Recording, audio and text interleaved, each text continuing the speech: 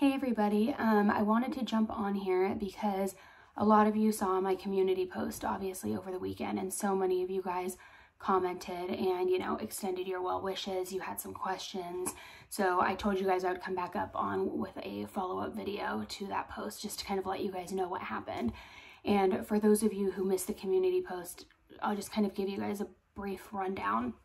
So my husband and I were driving down in Palm Springs on Saturday, which is about a 2-hour drive from where we live. So I want to say that because a lot of people in the comments were suggesting that perhaps what happened was because this person recognized me or we were targeted for some reason, but we were 2 hours from where we live and nobody would have known that that's where we were.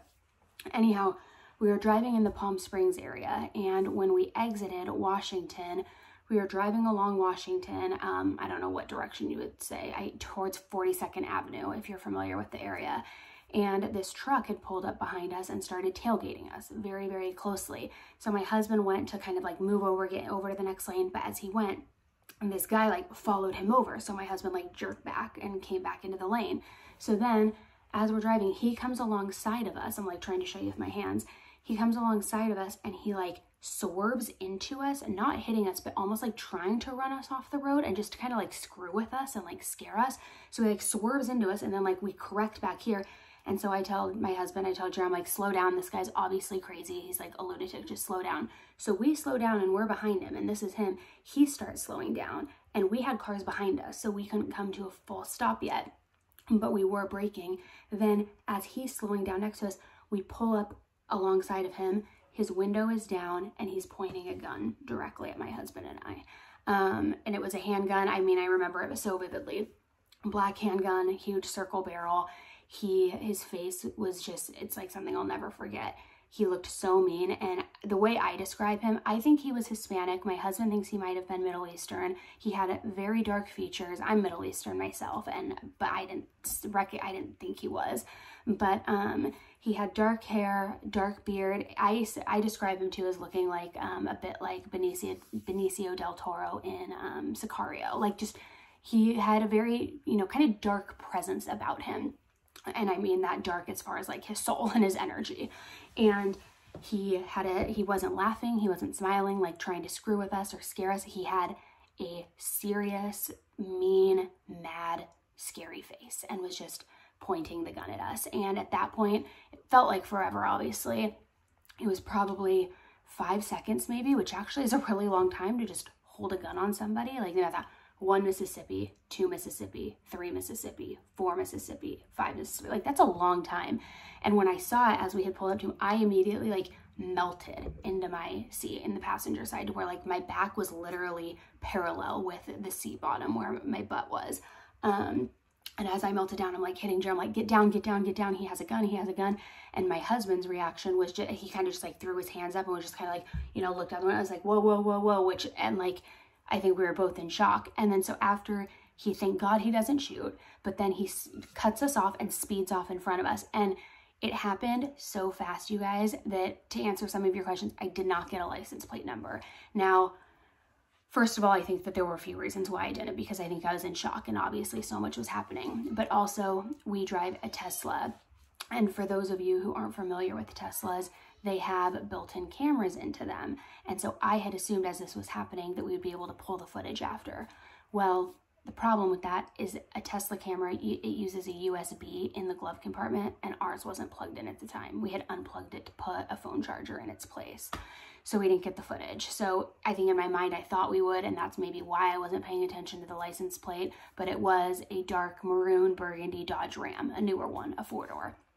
So after he cuts us off and speeds back ahead, there's a red light ahead. And so I tell my husband, like, don't keep going because I don't want him to either catch up. I don't want to be like at the red light stopped with him. I don't want him to follow us. So I was like, just turn. And like, so we just took a bunch of random turns trying to kind of like get lost in this residential area so that this person couldn't find us. So we called the police and gave them the full report, exactly what had happened. And they said, because we didn't have the license plate, it might be harder to find them. And I said, well, he stopped at the red light at 42nd. Can you pull traffic footage? And he said that they don't have any cameras on the street, which I think is kind of crazy.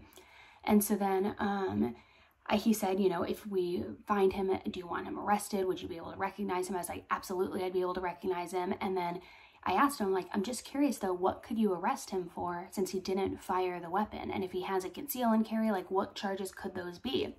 And he said it would be for brandishing a firearm or a handgun or whatever, which is basically like threatening to use it in a threatening way. And he said in California, depending on the circumstances, that could be a misdemeanor or a felony. And my biggest thought was like, of course I'm happy we're okay and thank God the kids aren't with us, but this person seemed so unpredictable that I was worried he was going to do it to somebody else and possibly shoot the next time, because there was no road rage at all. We never honked at him when he tried to swerve into us. We never like flipped him off when he was tailgating us. It was just somebody who was unhinged and unprovoked and did this. So we were obviously very shaken up for a while. We're okay, thank goodness. But it's one of those things where, you know, you'll never get that image out of your mind.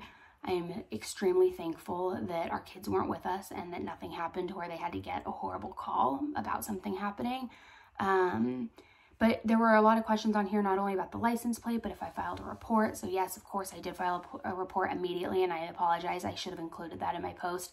And then I had a couple of random trolls, obviously, asking, like, if you didn't post the license plate in here, you're probably lying, or you're doing this for clout. Let me just tell you, if I had to lie about a situation like this for clout, I would kick my own ass. Like, and there were literally, I think, only like 2 or 3 people who accused me of that. But like, and it's just trolls being trolls. But like, people, I don't know people who would make stories up like that, honestly. And unfortunately, apparently you guys do. And I had heard that this had been happening to a couple of other creators out there. But again, I don't think this was targeted, because there's no way anybody could have known that I was down there. But I saw something had happened to Sloan, and I'm glad he's okay. But that's equally terrifying what he went through as well.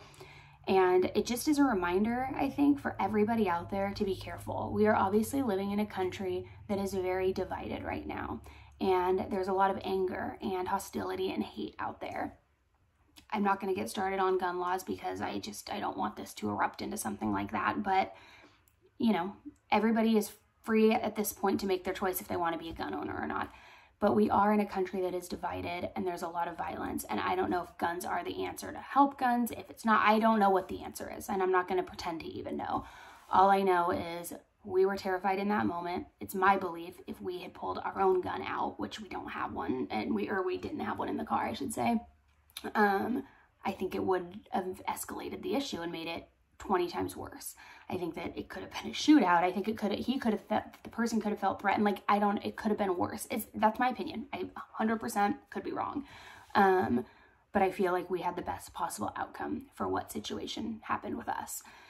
So anyways, I saw some of your questions, so I want to come on here and answer those. They have not caught the guy. I don't know that they will, because again, all I could tell them was the make and model of the car, the color, that it was California plates, a description of the guy. He also was wearing one of those like black and white, not bandanas, but like one of those kind of like tactical scarves with like the fringe where you wear it in the desert, but also people wear it, you know, I think in the service as well. But just an angry person. I'm hopeful they'll find him, and I'm hopeful he doesn't do this to anybody else. But if you live in the Palm Springs area, be extra careful, be on the lookout for that. If you know who this person is, slide into my email and tell me so I can forward it to the police. And if you're a Tesla owner, go in your glove box right now and make sure that that little black USB thing is plugged into the port, and then it will be recording all of the time in all the cameras around you. That's, you know, looking back, I just wish that we had had that recorded, because who knows, it might save a life somewhere out there. And I had no idea it was unplugged. But we're safe, and that's what's important here. Shaken up still. It's been a little tough for my husband and myself, I think, getting sleep, because it was just like we just keep seeing it over and over because he was so close to us and it was just pointed at us for such a long period of time. But we're okay. So anyways, I wanted to come on here and answer all those questions like I promised I would. And if you have more questions, I'm happy to answer those too. But I just wanted to share this story, not for any sort of sympathy, for attention, nothing more than to just remind everybody to be safe out there. I am admittedly one of the worst offenders when I'm driving. And if somebody cuts me off or is tailgating or going too slow, I lay on my horn, I honk, sometimes I'll flip people up. Like I don't have crazy road rage, but I react. And this was such a good reminder not to do that, not to react, and to just let that person cut you off. let that person speed in front of you. Do whatever it is, because you don't know who that driver is and what they're capable of or what is in their hand at the time. And so that's my main purpose for sharing this with you guys, just to be aware, always be mindful, and be kind to each other, because I don't think we can ask for more kindness in this world right now. We need it. We desperately need it with everything going on, and everybody is just divided. It seems like no matter what your opinion is, there's an opposing opinion out there. So I just hope that everybody remains kind to each other, give each other grace when needed, and stay safe and stay aware, guys. And thank you for letting me share with you this story, and from the floor in my son's room. So I hope you guys all have a great week. I hope you had a happy long weekend, and everybody's doing well out there. We're all still on verdict watch for this Johnny Depp and Amber Heard thing. I think we're going to get the verdict today. I think they're probably going to come to the decision this afternoon, probably then decide on damages, and then I think we'll get it by end of day, maybe early tomorrow. That's just my prediction, but we'll see. All right, guys, I will come back on here very soon with you with back to our true crime content, because we have got a lot in the queue to talk about.